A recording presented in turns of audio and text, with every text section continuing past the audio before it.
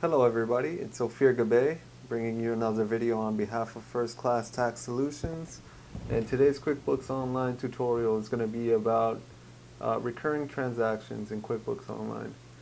Now, setting up these recurring transactions, transactions that happen every month or every week or every year, is going to help you save a lot of time, money, and energy by eliminating some of those repetitive data entry tasks um, for your bookkeeping.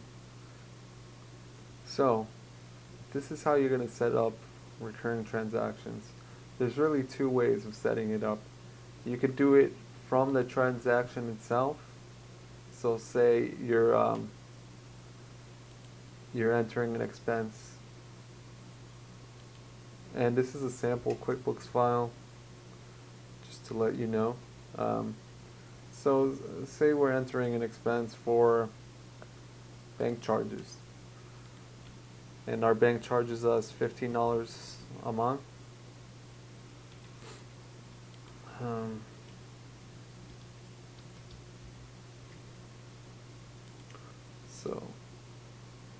And then it's coming out of our checking account. You could click right here on the bottom of the screen. You'll notice it says make recurring. Just click that, and what this does is it gives you a template of the recurring transaction that you want to create. And on the top left hand corner you'll see where you're able to name the template.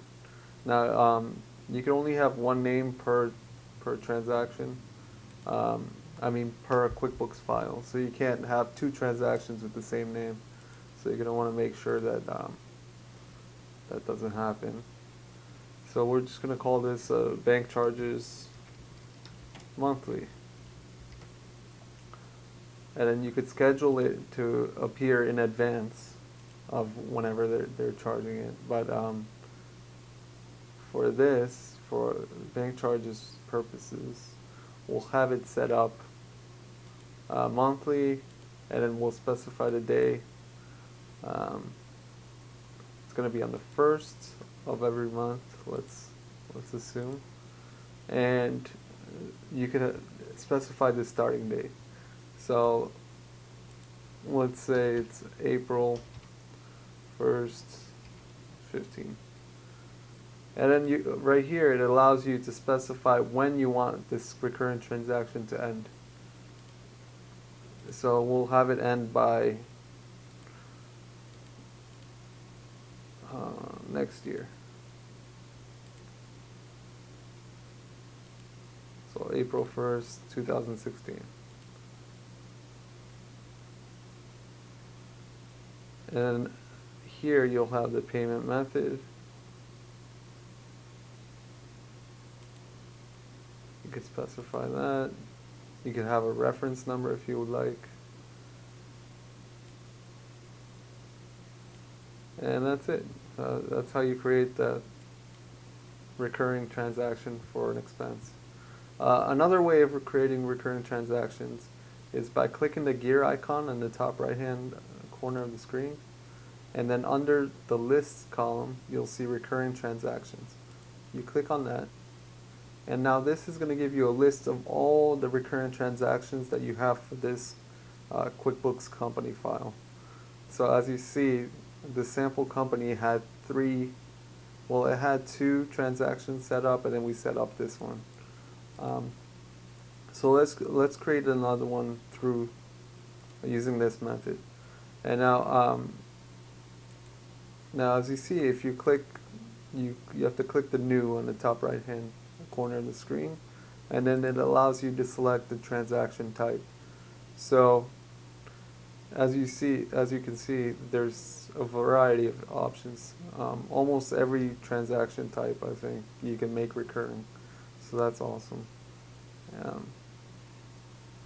Right, so let's just set up another recurring transaction, and this time we'll set up a sales receipt. Since we did an expense before, let's do an income recurring transaction. So I would set up a sales receipt if you're doing monthly billings,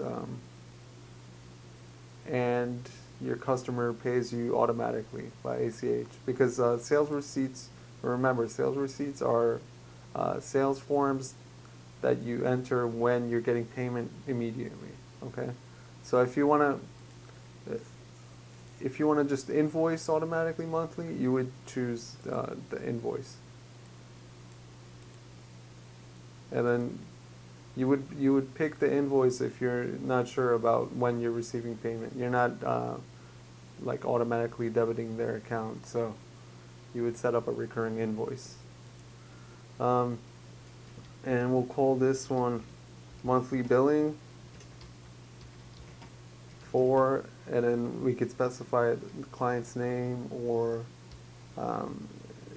however you choose to do it.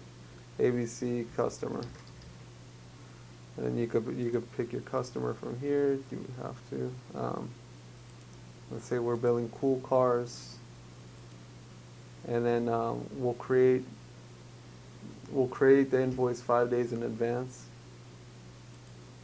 We'll schedule it. And then you could even have them email, you can have QuickBooks Online email your customer the invoice automatically. So we'll do that, automatically send emails. And then, this is a neat feature. You could have it include unbilled charges. So if you have charges that are billable to this client, it's going to automatically include those on this invoice.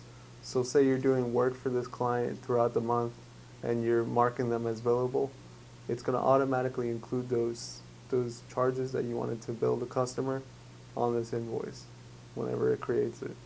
And so we'll do this one monthly.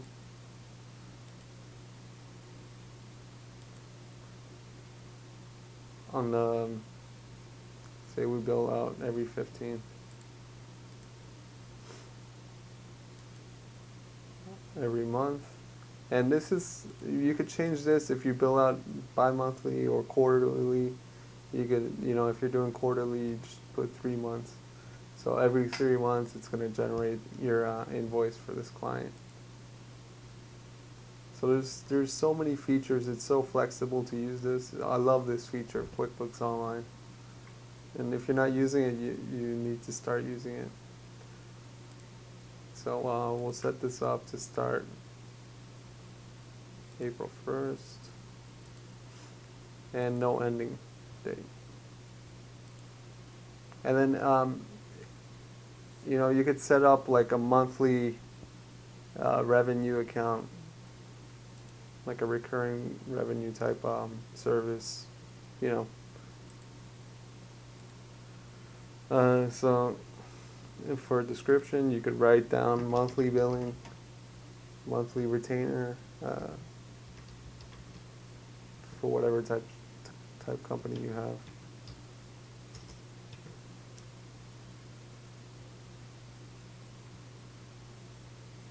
Okay, that looks good. Just save the template, and now as you see, it appears on our list. If you ever want to cancel a recurring transaction, you could just come here. Remember, you click the gear icon in the top right hand under lists, and then recurring transactions, and then you go to the recurring transaction that you want to delete, and you click this arrow and you just mark it delete, and that's it. It's off of the list. And then if you want to enter a recurring transaction manually, and you would use this feature, like I would use it if I had a long journal entry that I'm booking every month. I would save it as a recurring transaction, and then I would come into this list. If I don't want it to do it automatically, I would come into this list and just click use whenever I need to book that journal entry again. So as you can see, if you click use, it'll take you to the bill that it was going to generate. And that's it. That's how you do recurring transactions in QuickBooks Online. If you have any questions, please feel free to leave them in the comments below.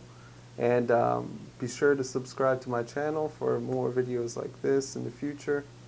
And like my video, let me know that you appreciate this kind of video, and I'll be sure to put out more similar videos in the future. Thank you.